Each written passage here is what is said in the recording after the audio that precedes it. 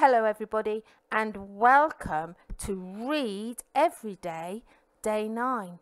And for Day 9 we're going to recap, review and revisit our reading by re-showing a video of a class in lockdown. And you know, because this was an online class during lockdown, it might not be a class that you've actually seen. So you might not be revisiting this class. You might see it for the first time. Well, let's have a look at the reading for skimming, scanning, and at the end of the video, all about my day. Hi everybody, today's online classroom has been recorded and this video is all about using photographs, headings and keywords to read. So you can see there that sign for adult, family and community learning for Doncaster tells you the initial letters of each word, and inside that you can find the words aspire, fun, create and learn. And in our classroom today we're going to be looking at some photographs of my life and working out, using our reading skills, what do photographs and images tell you. So to begin with, we're going to be using the skimming skill. What does that mean? Well, that's easy. It's what you do already. You use skimming to get the main ideas of a text quickly. So we call this getting the gist of the information.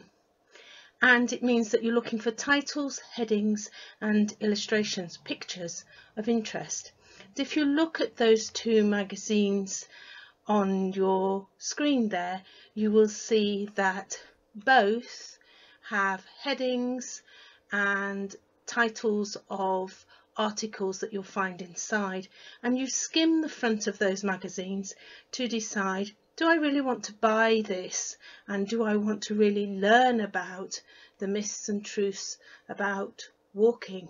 Well, I might if I have a young child.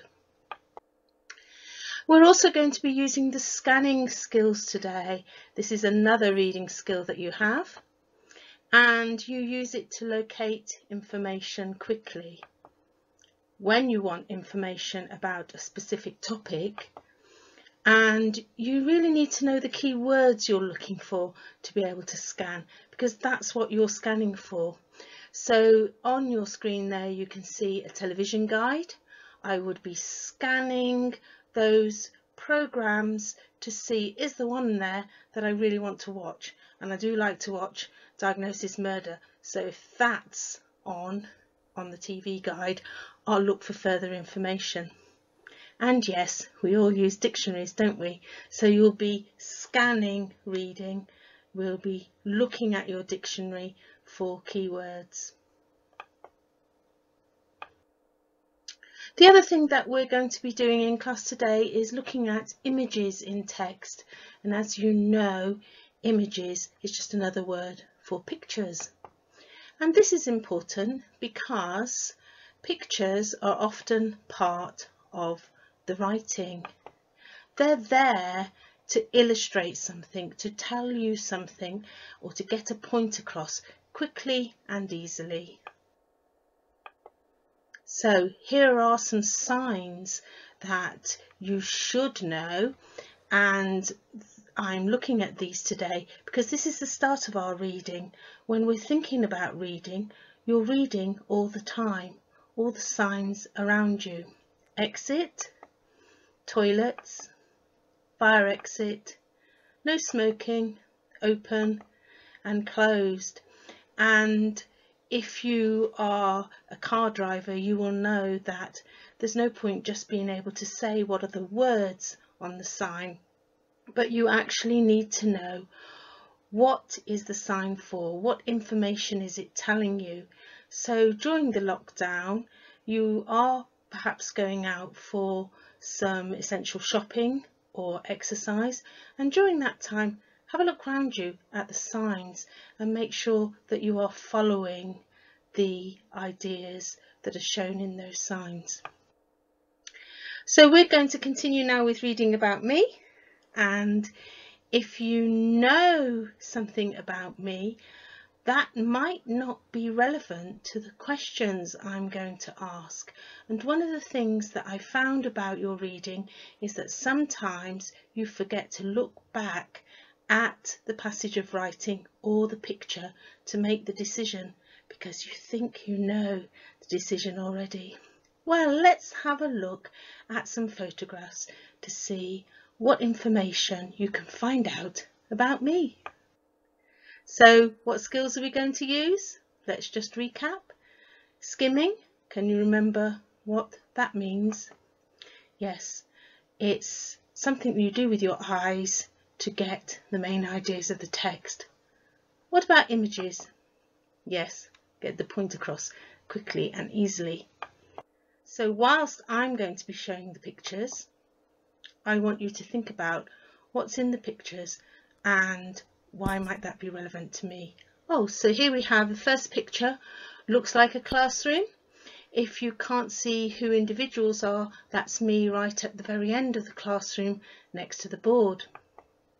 And here I am again, and I'm with the same group of people, but I'm outside now in the market.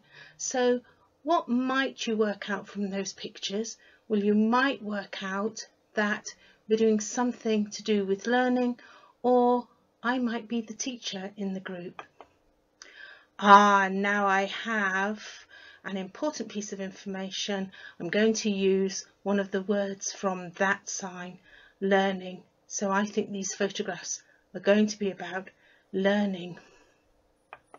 And here's a photograph of when I got my first degree in 1982. Yes.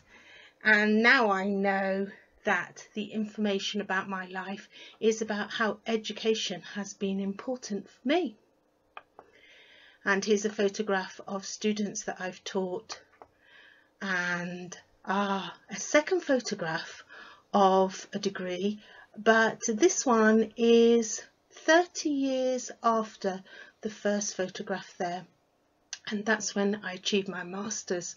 So the most important message of today's lesson is that we're always learning, and most important thing about knowing about my life is that education has played a very big part in it. I wonder if that's what those photographs are all really about. Yes, here is a title now for us to decide. Teacher. So those photographs are all pieces of information that add together for me to think about myself in my life as a teacher. So as a reader, you're looking at the photographs, and what do we have next? Here's a photograph of when I got married. I can't think of anything else that photograph would show. This is different. Now I have a photograph of a teddy bear. So I need to work out what's important about this image. Yes, it has to be the word mum. So it's about being a mother. And that confirms it, because that's a photograph of when I was younger and I had my first child. So I think these three photographs together are simply identifying me as a wife and mother. Let's see if I'm right. Yes, wife and mother. So here is a photograph now where the picture of me is not as important as the words on the sash that I'm wearing, and I can't really quite see what those say because the camera flash has reduced their visibility, but I do believe it says nanny to be, so I think this photograph is really about my life as a nanny. And there we go, there's the word nanny, so that confirms that image for me. What could this image be about? Yes, this is also me, and what am I doing? I'm sitting in the car, so I don't think this is going to tell me much more than I drive. So where am I sitting? Oh yes, I'm sitting in the driver's seat. So I think this image is really information about my life as a driver. Let's see if I'm right. Yes, there's that word driver. So that's what's important about that image. And now we have an image that is actually a picture of my back garden. So it's not to do with me at all, or is it? Let me think. Maybe if I looked at that picture, it might tell me something about me. It might be something to do with the bright colours. Perhaps I like flowers. Maybe I like being in the garden. Oh, and we have another photograph there. That's a picture of the bushes in my garden. So I think looking at those two photographs, it's about how the garden is kept. Let's see what the third photograph shows us. These are my roses. So I think there's two things you could work out from these photographs using your reading skills. Thinking about, this is either going to be somebody likes to be in the garden, or it's going to be somebody looks after the garden. Well, I know that I'm the gardener in my house, so I think it's about my role in my life as a gardener. And there we go, it's the word gardener to confirm that. Well, I wonder what else we can find out about me just by looking at photographs. This is an interesting one. Now this is a set of tables that's been painted and decoupaged. Now I think that's really like adult cut and stick, because that's what we're doing, aren't we? We're sticking photographs onto different pieces of material. So I wonder what that shows. Does that show something about colours I like? Or maybe it shows that I like painting, if I've painted those. Let's see what the next picture shows us. This is a photograph of when I did some drawings when I went to the sculpture park. So that's me being a little bit artistic there. So yes, I can be very creative. I do love painting and I do decoupage, and I wonder what the title will tell me. The artist. Well, I don't think you can really call me an artist, but I do like to use artistic materials, so that's quite good. Photographs now are about place. Now that's harder to work out something about me. So let's see what places we have. Well, this first photograph is actually a place in Spain.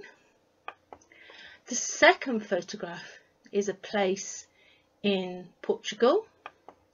The third photograph is a place, I think, possibly, well, I can't really remember where that place is, but it's definitely somewhere that is quite rocky and has camels. And the last photograph is a picture of Iceland. So even if I can't remember where those photographs come from or which country I'm photographed in, I can certainly link the 4 photographs and decide, this is really about different countries. So if I'm thinking about a person and I'm looking at pictures of different countries, I'm really thinking about maybe they're a traveller, or perhaps they just like to holiday. So shall we have a look at the title? Now that tells us more, tourist. So that really is about going on holiday and being in countries where I don't live. And yes, I think you could say I do love to do that. So now we're going to move to scanning a text. Do you remember what scanning meant? When we use scanning to locate information, to find things really quickly. And when we want information about a particular topic, a specific topic, particular words, and you do need to know the key words you are looking for. So I want you to remember those 3 things about scanning, because you're going to have to scan for some keywords in a moment. So I'm Jane, and today I'm going to tell you all about my day.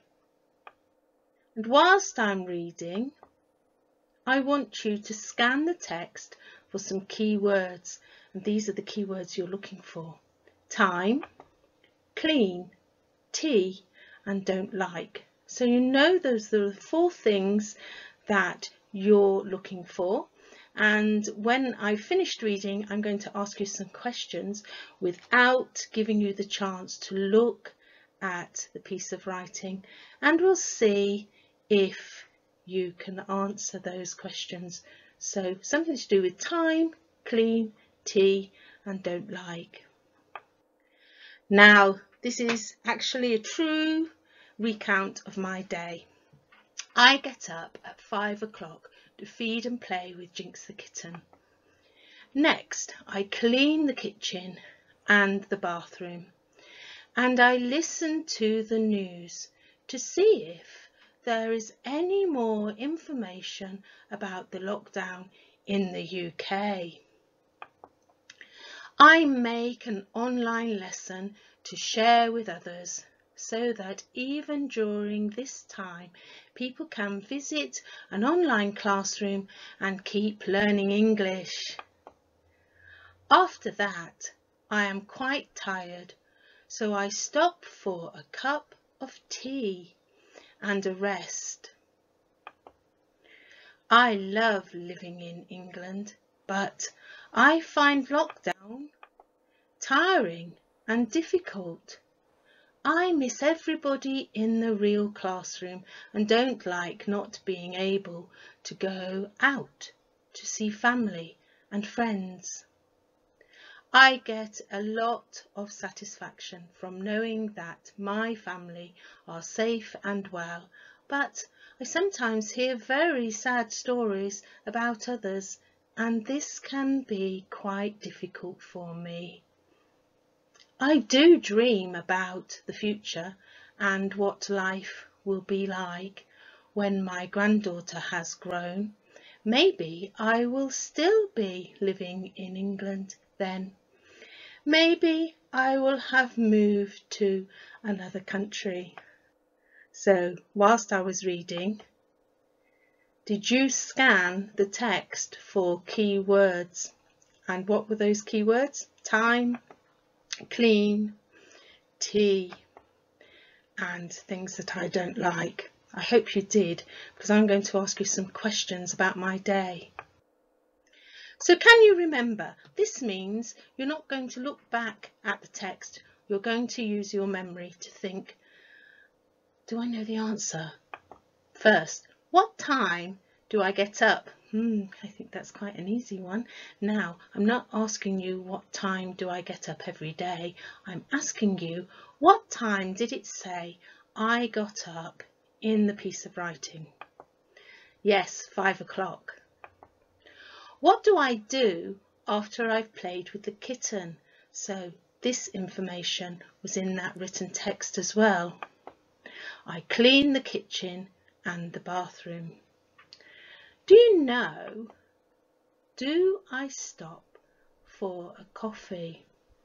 Now, if you know me, you'll know that I do drink coffee, but that's not what that question is asking you. Any question that you're given with a piece of reading is asking you to find the answers in the reading. So did it say I stopped for a coffee? No, I stopped for tea. What don't I like? Not what do you know I don't like, but what did it say? What was written in that recount of my day that's something I don't like? That's right, not being able to go out and see family and friends. Will I still be living in England when my granddaughter has grown up? Now the answer to this one is one word. Did you see that one word at the end? Yes, maybe. So well done if you got all of those questions right. Practice, practice, practice. I tell you this because this is how we learn. Skimming text. So practice looking quickly at pieces of writing you have in the home. Look at headings to find main ideas. Practice scanning text, finding information and using keywords from all of the things that you see around you, and also use images. If there's a picture, what does it tell you? Because writers use pictures for a reason. And that's all I have to say about that. Excellent. So if you looked closely at those photographs, you will have seen that they're all about my life. And if you follow the blue link below, there's a game that reveals some of those photographs and asks you, what do you know about your teacher? That's me. So when you play it, see, what do you know about your teacher? And I'll see you again for Read Every Day, Day 10. Bye now.